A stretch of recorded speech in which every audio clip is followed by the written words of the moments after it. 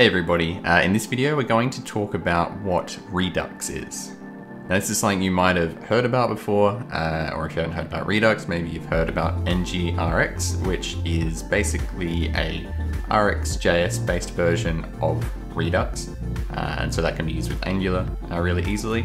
This is one of those really popular things that you can get by without using, and it's something that I haven't been using for a really long time, and so it's finally time for me to start learning how to use this properly, and I wanted to teach you about it as well. And so the point of this video is basically going to be to do a really kind of naive and basic introduction to the basic concepts of Redux. And then in future videos or tutorials on my website, I'll go into this in more depth, and we'll cover some examples and how to use it with an actual application. And so generally Redux is often used with React applications, NgRx is used with Angular applications, but we can also use Redux with stencil applications, which is one of the main reasons I'm looking into it now, since Stencil provides a package for actually using Redux in stenciljs applications with or without Ionic. So as you can see on screen here, I've got the documentation for React up. It says it's a predictable state container for JavaScript apps. It's predictable, centralized, debuggable, and flexible. And so we're going to talk about what that means basically. And so the main sort of point, I guess, for Redux is to control the state in your application. So I think the concept of state can be a little confusing initially, but it's a reasonably straightforward concept.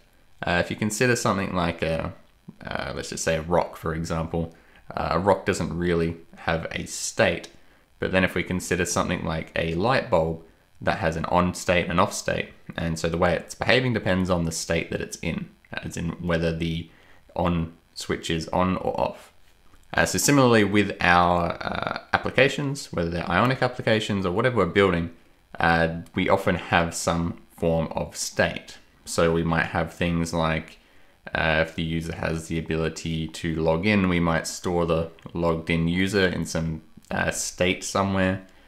We might have a list of items, or maybe we have filters set on those items to maybe display things from low price to high price, or hide completed to-dos, that kind of thing. And so the behavior of our application changes depending on the state. And so we need a way to change that state and to read that state. And so if we're using something like Angular, we might store a lot of this stuff in providers, services, for example, and we might, have pages that are able to update those state values. Maybe we can update that from multiple places. Maybe we have different services updating different state values. And so the point is that if you aren't using something like Redux, which you don't have to use, but things could get a little bit messy in terms of state. If you don't really know what's updating what, if you've got different things modifying state all the time, you can get into a situation where things are a bit messy and they could lead to bugs and issues. And so that kind of brings us to the key point of Redux. And they kind of have these three principles.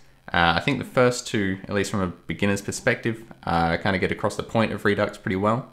And so the first principle here is that Redux is a single source of truth, or provides a single source of truth. It says the state of your whole application is stored in an object tree within a single store.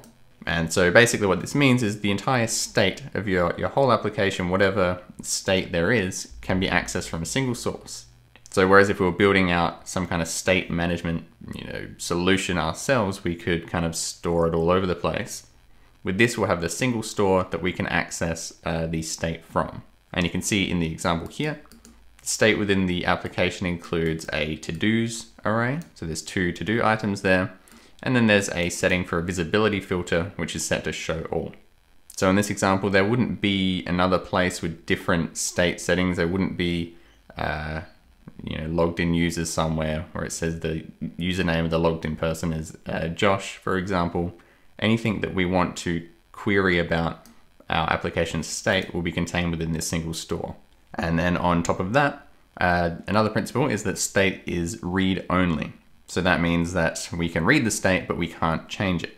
And as it says here, the only way to change the state is to emit an action, which is an object describing what happened. So in a more basic sense, as I was talking about in an Angular application before, we might just update the state directly. Something will change and we'll change some value in a service or something like that, and we'll modify that state. Redux sort of aims to be more predictable and debuggable by, instead of directly modifying the state, we instead create these actions that create a new state for us. And we're going to talk a little bit about that in just a second. And so you can see here that it says, because all changes are centralized and happen one by one in a strict order, there are no subtle race conditions to watch out for.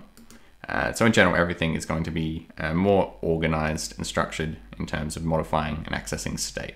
And there is one more principle here, which, as I mentioned before, it's not something I think that is super important from a beginner's perspective to understand, but it says that changes are made with pure functions. So to specify how the state tree is transformed by actions, you write pure reducers. We're going to talk about reducers in just a second. A pure function basically means that it gives the function will give the same output for the same inputs. But the main thing here is that we understand the concept of what a reducer is. So if we just jump over into another section in the documentation called concepts, this gives a pretty straight up example of how this whole concept works. So we have a object like we kind of looked at before with the to-dos. I think that's almost the same example.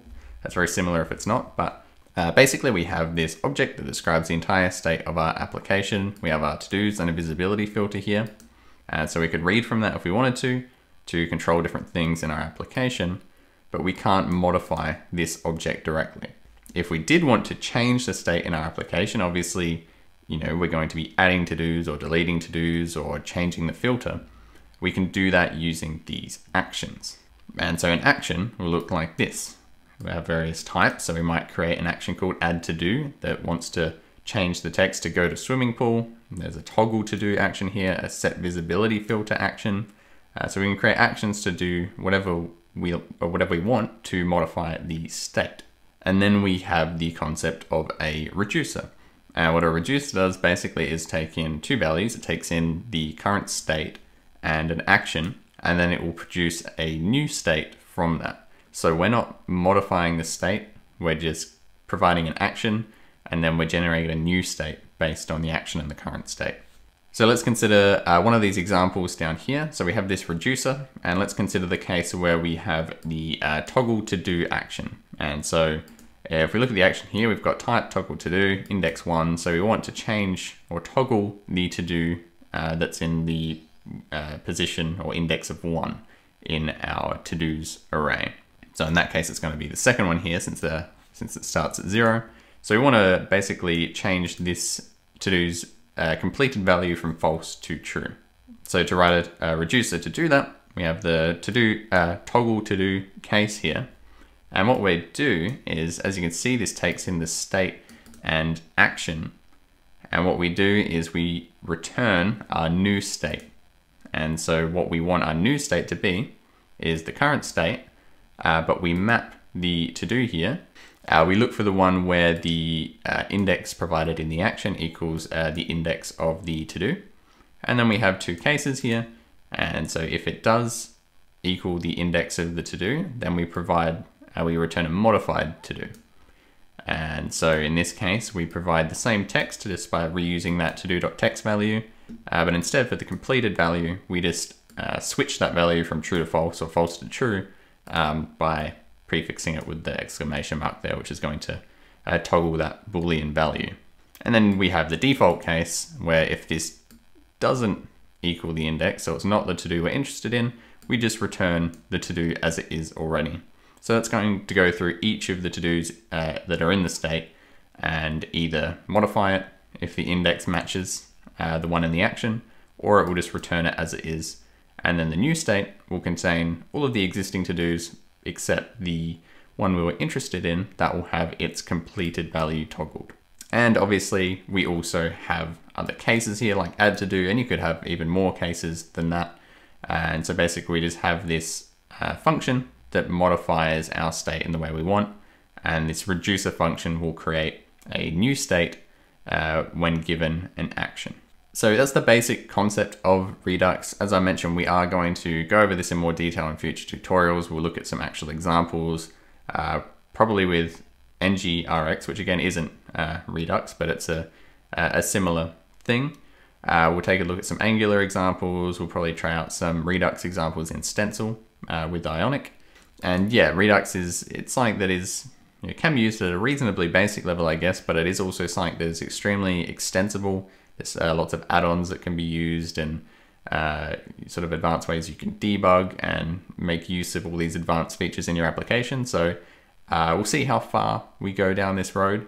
But I just wanted to create this video as a bit of an introduction to the concept, just to start getting used to it, get our feet wet a little bit, and then continue on from there. So I hope you enjoyed this video. If you did, please feel free to leave a like and subscribe, and I will see you in the next video.